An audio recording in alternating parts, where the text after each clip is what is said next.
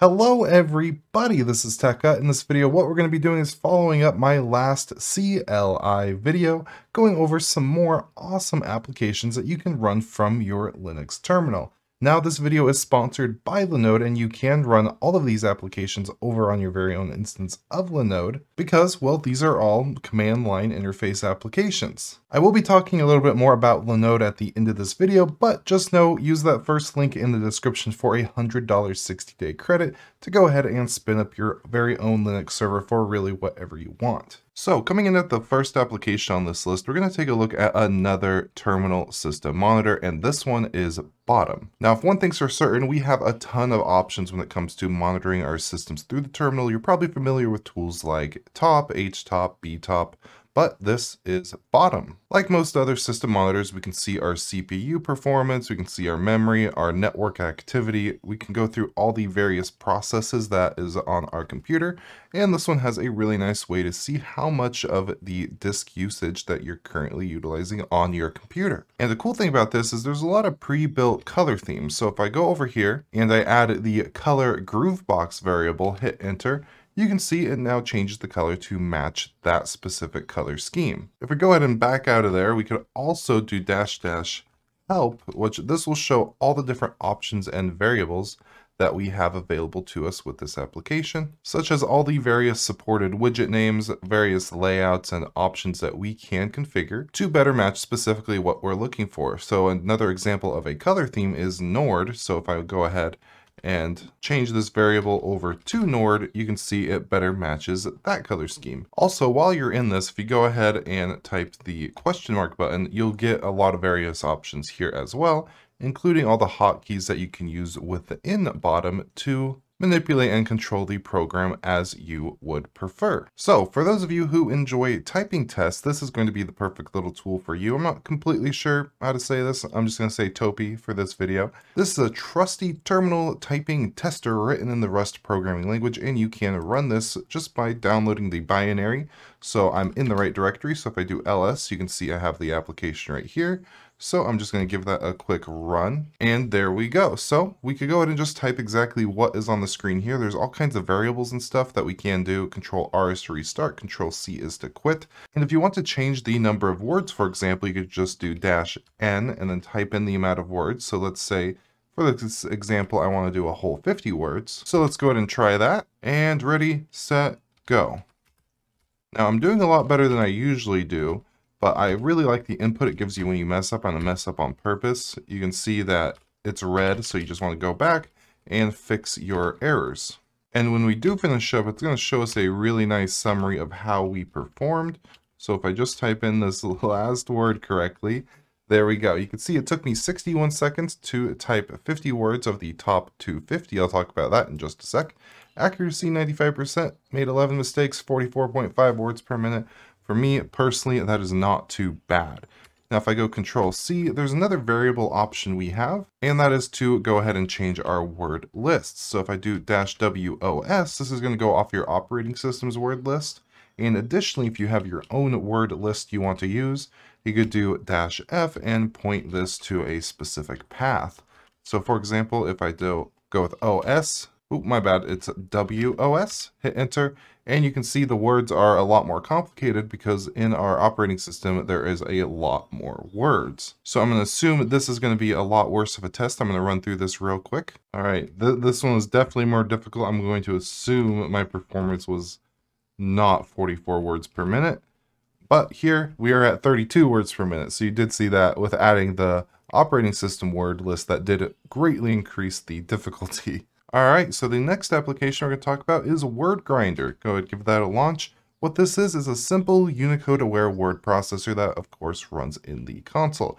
Overall, this is basically what you get. It's designed just to simply get out of your way and let you have a good time writing. Supports basic paragraph styles, text character styles, and screen markup. And it does have a pretty nice menu interface. If I go ahead and hit escape, it will bring up the menu. And here we have file, edit, style, documents, navigation, and you can see various keys that associate themselves with these options. So for example, if I went into file, you can see I can create a new document, set, save, load, basically all the options you'd expect out of a standard text editor, but all here within the terminal. If you go over to edit, copy, cut, paste, redo, undo, whatever you need. And of course, it wouldn't be a paragraph writer text editor without a pretty good spell checker. So let's go back. Over style, we have set italic, bold, plain, and we do have the option to change the paragraph style for really whatever you would like. And typing on it's pretty easy. You just start typing, and it's as good as that. And of course, you could space in, you could go down, start a new paragraph, and type as you would like. And I made that italicized just by hitting Control I. Now if I go Control B, I can do it again, type as you would like. And if I go Control B and Control I, then I will be able to type normal.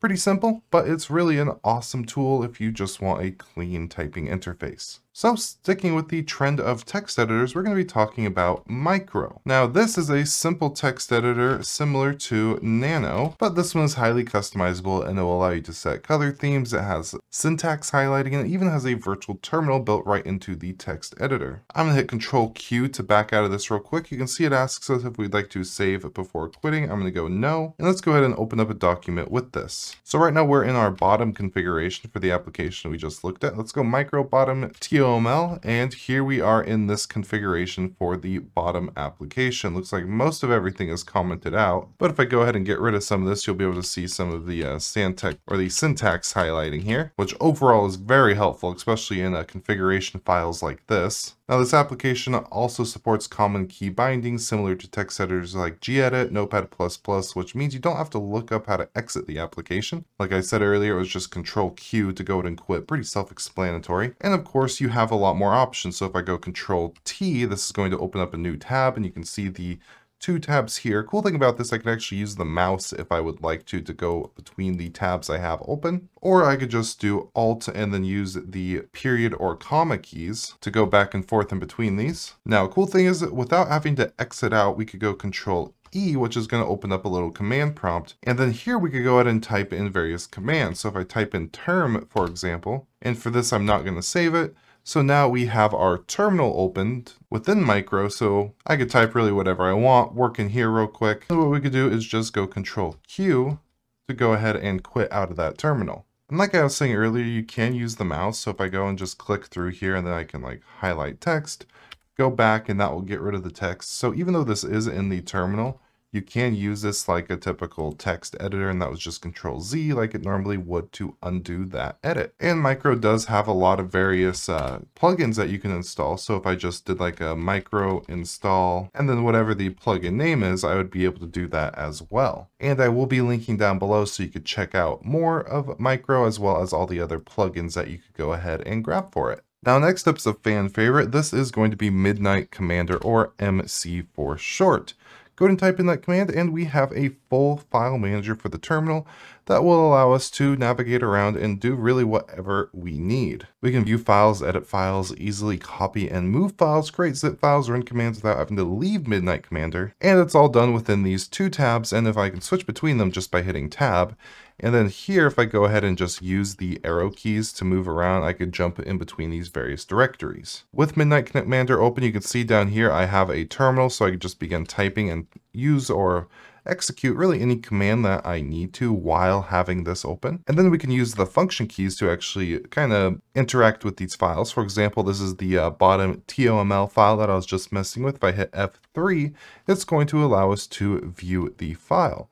And you can see some options here. We can quit with 10, raw, search, go to, lots of different things. I'm just going to do F3 to quit out of there. Now, if I want to edit that file, I can just hit F4 and this brings it up in a text editor. And with this one, I can still click around, highlight things, and actually use the mouse for a lot of the functions if I would like to. And hitting escape will take you out. Now, if I want to copy a file, I could just hit F5 with that selected, and you can see I can copy the file to a source. And I do have various options, and like I said, you can actually use your mouse to go ahead and manipulate all this if you would like to. Now, if we go ahead and hit F2, this is going to open up a menu that will allow us to do a lot of different things and really unlock the functionality of a full-fledged file manager. So here we can compress the entire subdirectory if we would like to, view manuals, copy to a remote host, a lot of different things. So if I just wanted to compress that bottom config file, I could just do compress current subdirectory, create a file name. So I could do btm-compress, hit enter. And now since I did that as the subdirectory, I could actually go back a directory and I should have that compressed file right there. So I briefly covered everything. This isn't like a full-fledged video diving deep into every feature of all of these applications. I would definitely recommend you go ahead and check out the config files. But if you do want any full-fledged videos or tutorials on anything we talk about in this video, you can go ahead and leave a comment down below. Now the next application we're going to take a look at is called espeak. Now, this is kind of just a cool thing to play around with. What this is a command line tool for text-to-speech. If we go ahead and type espeak and then use words in quotes, it'll actually go ahead and try to say that. So if I do a sub to TechHut and then hit enter, you can see it's very, very robotic, but it's still something that's cool to have. So we could try that again with a little bit more text. And of course, it doesn't just say what you type in the terminal. You can have it read text files and other files as well. So for example, I have this fedora after.txt. So all I would do is type in espeak-f for a specific file. And then we're going to do the fedora after.txt. Hit enter.